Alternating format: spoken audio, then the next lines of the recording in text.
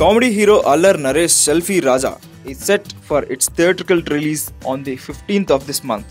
Interestingly, the makers followed an innovative pre-release promotional campaign by only releasing a single track with a full audio album and then going on a promotional tour across the Telugu states. With the film's release just 4 days away, the makers finally released the theatrical trailer, which is filled with Allu brand comedy. Going by the trailer, Naresh once again plays his trademark mischievous brat who doesn't leave any opportunity to click that perfect selfie.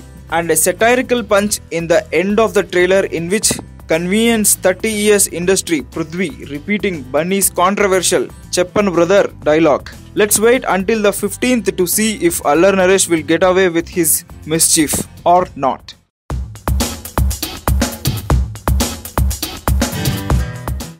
అప్పట్లో puri Jagan direction లో megastar Chiranjeevi auto జానీగా మారుతున్నారంటే అందరూ excite అయిపోయారు.